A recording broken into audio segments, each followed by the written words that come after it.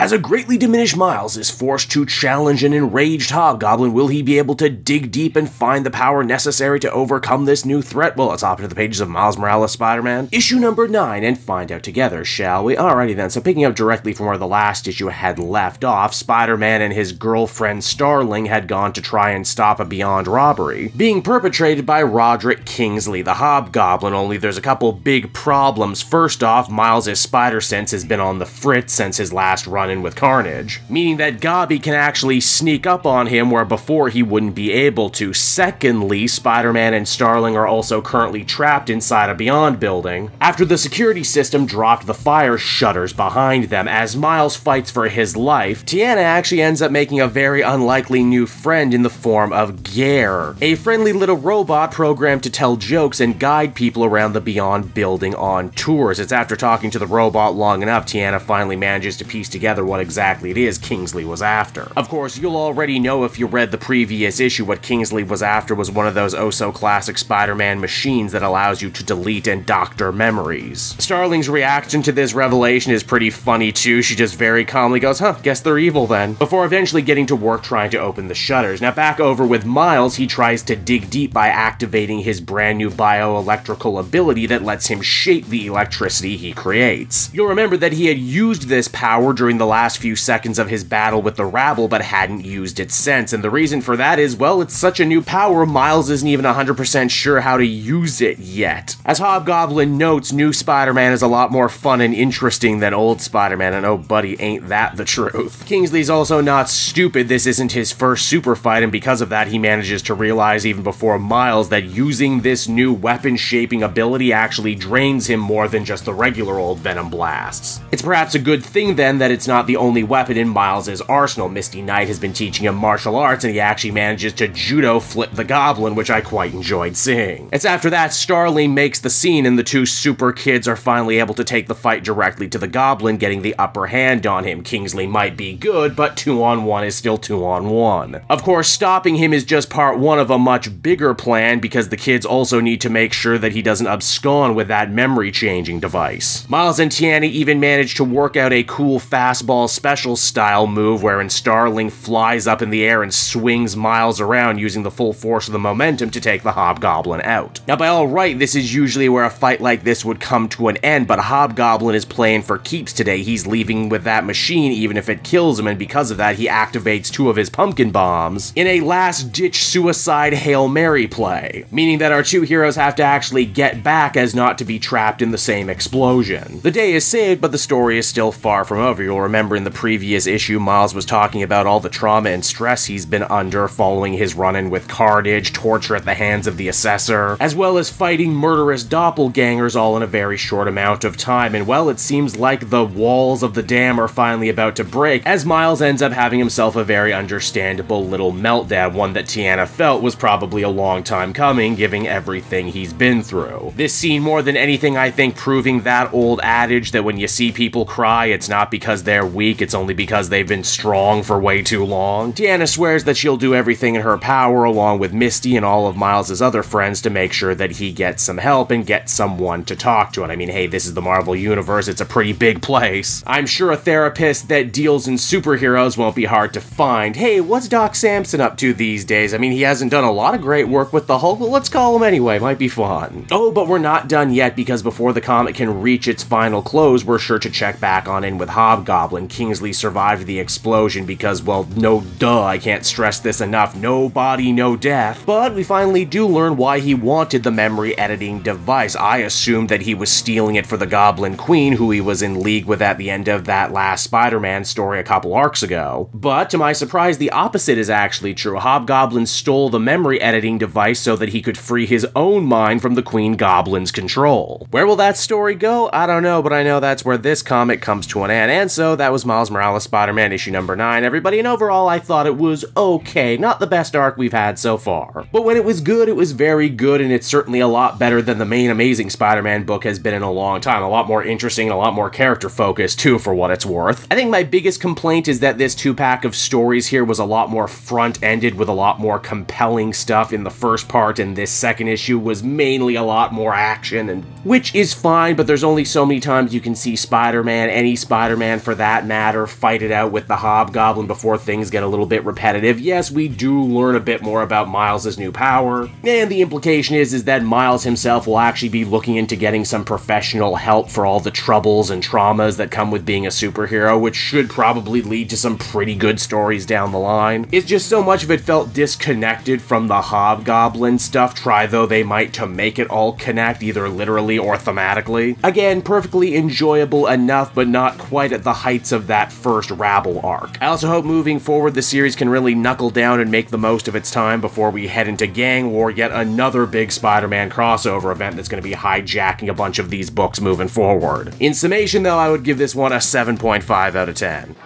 Hey there everyone, it's your old pal Cape Joel again, thanking you so much for watching to the end of the video. I hope you enjoyed it, and if you did, why not check out my Amazon link down in the description. Yes, that's right, the Cape Joel channel officially has its own Amazon storefront now. You can pick up a comic or anything else for that matter, and if you did, you'd really be helping me and the channel. So with that out of the way everyone, I will see you again next time. Bye-bye.